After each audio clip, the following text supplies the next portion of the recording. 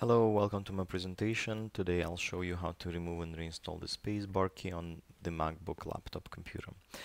First, we start from the corner of the spacebar, lifting up it with a screwdriver, trying to separate a little metal frame from the plastic of the key itself.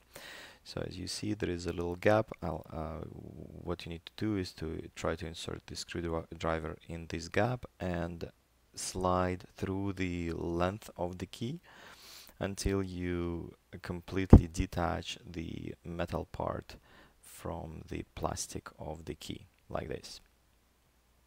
Next step is to detach the key itself from the mechanism below. So just gently pull the plastic part up, and you will hear some clicking while it detaches, which is normal. Be gentle, try not to break it, and finally it will open like this, and you will see that there is another metal frame or metal bar which is also attached to the key. Use your fingers just to pull it away from the metal part, and finally you will have the key removed. Now let's take a look at the holding mechanism.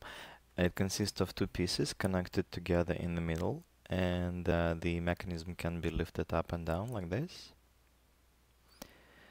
The mechanism is held in place by two pairs of hooks.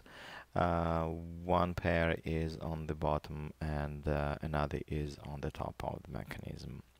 So if you would like to remove the mechanism, the plastic part, what you need to do is just pull the lower part down a little bit. There is a peg, as you see, and if you just with a small screwdriver pull it down around the hook and remove it from the hook, from the lower hooks first, and then you can easily remove the upper part after removing the lower part.